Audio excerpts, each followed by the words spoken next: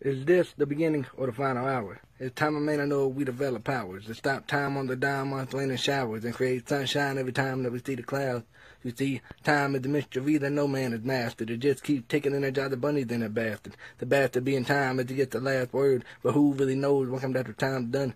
No patience lies within the hourglass. As the sand falls grimmer grain on so fast, you try to flip it around, but time doesn't reverse it. It's just a never-ending process for life on this earth.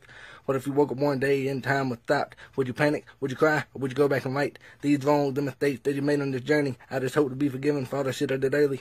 In my timeline, a million sin and shame. With the many struggles in the end I overcame.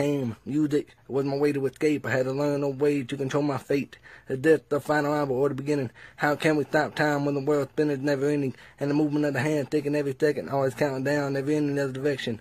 And as another minute passes, no procrastination and death, always shoot for the clouds, the matter hit and miss. And that time, the indefinite continued process of existence, counting down for New Year's, right back into Christmas. It's kind of hard to have plans and ambition when it seems like life is so short, with the clock just constantly living. Personification of time and example, when you look in the mirror, all you can see is your reflection staring back at if it is ya. The past definitively affects the present and the future. Plant these seeds in your mind like a tree with many roots. Shit.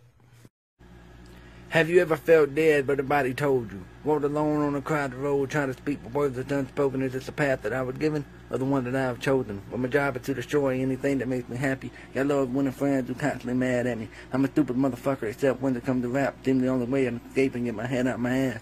I don't rap bullshit, I gotta speak the truth. Jotting words in my journal, just let the music soothe the soul. Cause rap doesn't have to be vulgar. It's nonsense to me, cause the mind is like a soldier marching into the battlefield, guns blazing with talent. Originality ain't challenging if you dope, creative, and balance. Flows, lyrics, originality, and style to maybe two artists get recognition and make it last a little while.